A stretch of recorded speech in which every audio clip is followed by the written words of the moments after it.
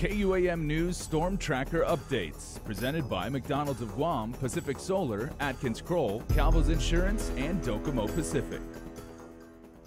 Today, I'm Jolene. So far, so good for Guam Power Authority and the Guam Waterworks Authority, as both utilities report no major problems at this time. According to spokesperson Heidi Ballendorf, while the power did go out for a few places earlier, they were quickly restored. Now, keep in mind that we are still in condition of readiness 1, and the closest point of approach for Typhoon Dolphin is expected at 6 p.m. Now, if your power does end up going out, you can contact Trouble Dispatch. If you see any down lines, stay away from them. And if you have to use your generator, make sure your generator is placed in a very well ventilated area, as the fumes can cause medical problems. Tune in tonight to Prime Time and keep it tuned in to the stations of KUAM throughout the day for the latest information on Typhoon Dolphin. Reporting for Guam's News Network, I'm Jolene Tovis.